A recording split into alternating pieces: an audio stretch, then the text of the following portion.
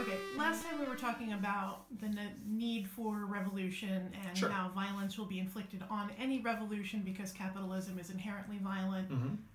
I think I got that right. Yeah.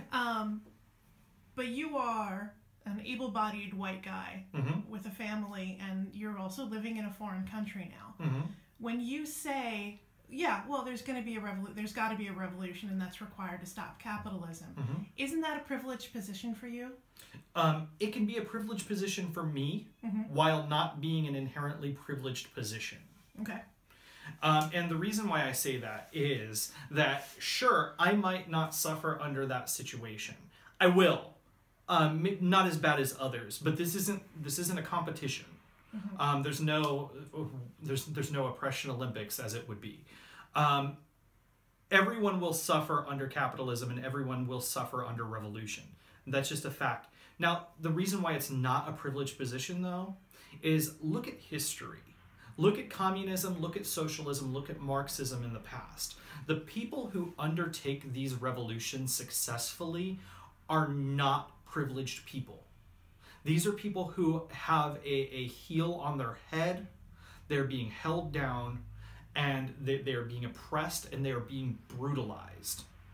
And the revolution is not really a bunch of educated people who are distanced from reality, who are saying, we're not going to take this anymore. It's the people who are being affected saying, we're not going to take this anymore.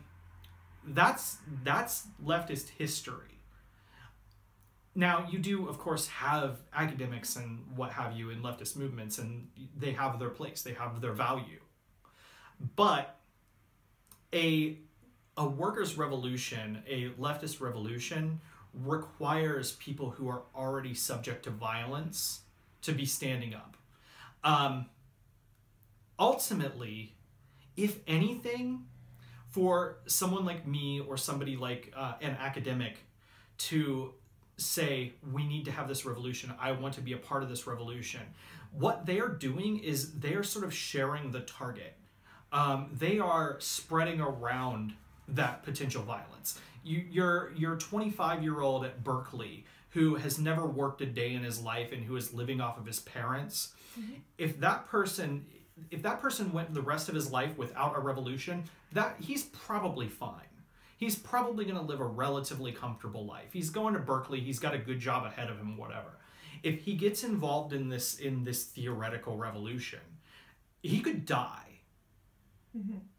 And it's easy to say that people don't understand those consequences, but I think that that's infantilizing.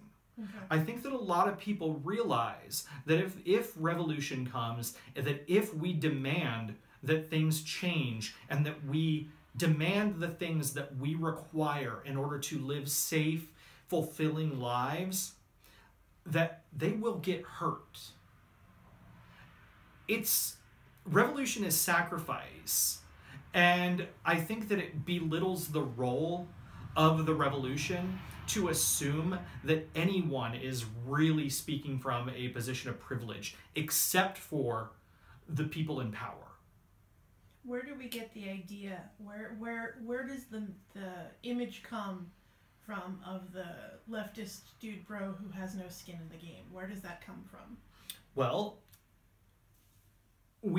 everyone has skin in the game, but there is a place where that image comes from, and it is the 25-year-old at Berkeley who's never worked a day in his life and who could live a comfortable life.